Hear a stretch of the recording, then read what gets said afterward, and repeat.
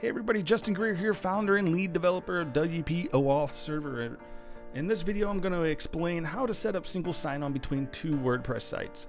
Now that might sound complicated, but it's not. I promise it is not that complicated. So you might ask, why would you set up single sign-on between two WordPress sites that you manage?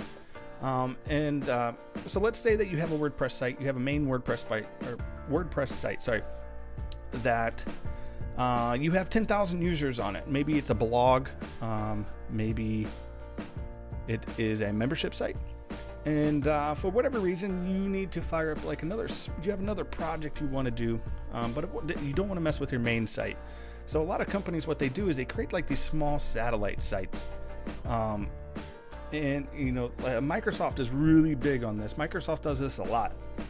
You know, where they have their Microsoft.com, but then they also have like these other spin-off sites for maybe a product or maybe an internal service. And what they do is they use their users from the main site, and they use them in these satellite sites. And this is done through like a single sign-on process. So that is kind of like why you would want to create single sign-on between two WordPress sites. So again, this is something that Google and Facebook already offer kind of in their login buttons, but it's slightly different in the sense that the users that you're allowing to do single sign-on come from a WordPress site and not necessarily from their Google or their Facebook page. So to do this, I have my screen here. To do this, we're going to need to download a copy of OAuth Server. And you can use the free version at wordpress.org. That'll do in this demonstration. However, if you would like support for other devices like mobile phone, desktop applications, and different type of user authentication, then you're going to need to purchase the pro version of OAuth Server, and that includes ticket support, primary support, live chat support. What else we got? And unlimited devices. Because some of these grant types are not authorized in the free version, but in this demonstration it is authorized. So go ahead, grab a copy of OAuth Server, and you're going to need what else are we going to need? We're going to need to download the simple single sign-on plugin. It's complementary to this OAuth Server. It's actually a plugin that we built specifically to work and connect to a WordPress website that has OAuth Server installed on it. And let's see if we can't find that too. Sorry, I should have been had this prepped and ready for you guys. So we're just going to head over to WordPress. We're going to click on plugins, and we're going to do, what are we going to do? Single sign-on. And here you go. Right now it's labeled OAuth Client Single Sign-On, and this is the plugin that we're going to download. So this plugin again is made by my company, and it's made specifically to work with OAuth Server. So go ahead and download that on the client site. Actually, I kind of got ahead of myself, and I apologize. First off, what we're going to do is we're going to, oh, it's not even in here. There we go. Sorry, I was just on the wrong screen. So once you have WordPress or OAuth Server installed, we're going to head over here to the OAuth Server. And what we need to do is we need to create a client for our satellite site that we've created.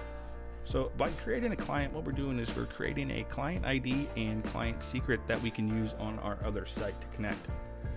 So to do this, we just click on the Add New Client. And we're going to give our client a name, and let's call it our event site. So this is really just a name for the user, for you to recognize what you're doing here, or recognize the client on your WordPress site. So for right now, we're going to leave redirect URL open,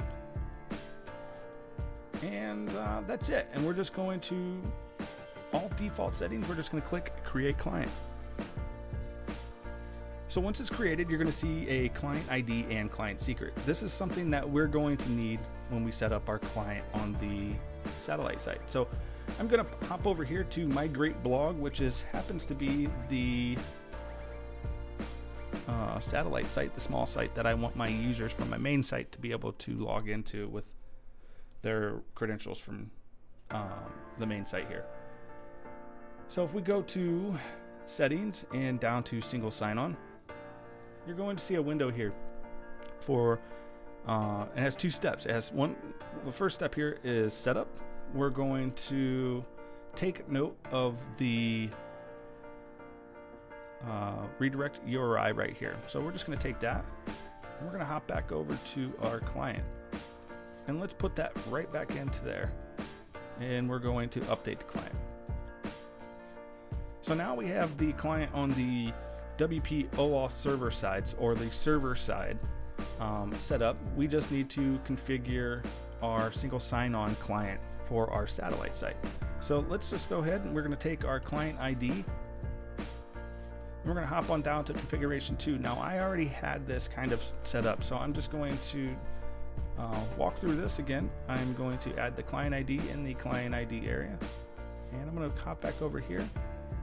I'm going to copy, and I'm going to paste that client secret into the client secret here. Now the OAuth server URL, in my case, you probably can't see it. There we go. Just bring it on down here, is WordPress.local, because I'm working locally on my computer. So basically just take that URL and we're just going to copy it. Well, we're going to copy it right in here, and we're going to click Save Changes. So now that the settings are saved, just click down here on configuration, make sure the settings are in, and we're going to log out. And you're going to notice that there is a single sign-on button now on the login page of the client site. And we're going to hop over here, and I'm going to log out of my admin profile on the server side. And there you go. So, all right, here we go. So I'm currently on the client site, so I'm just going to click single sign-on. And the process is going to go over. So now we have a login box. So this login is actually the login of our main site. And basically what this is asking the user to authorize calls or authorize the request in the main site so we can use their information on the satellite site.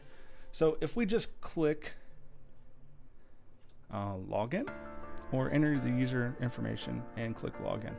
So we're going to be redirected. Now we're redirected back to the client site. So if you notice up here, wp-client.local is my satellite site. I'm going to scoot that back up there. And you'll notice that now I am logged in, and it used my name of admin, and it didn't make me an admin, but it used my name as an admin in this example. And so it created an account for me, and it logged me in using and brought over the information, the username, the first name, last name, and it created me, or made me, a subscriber here on the satellite site. So that's how single sign-on works for this. It's not truly overly complicated. It's actually pretty simple once you get it and you understand it and you understand the concepts of it. So if you guys have any questions, concerns, comments, please shoot them over to us. You can hit me at my email at justin@-10.digital, or you can swing over to wp-oauth.com and submit a support ticket. All right, thanks guys.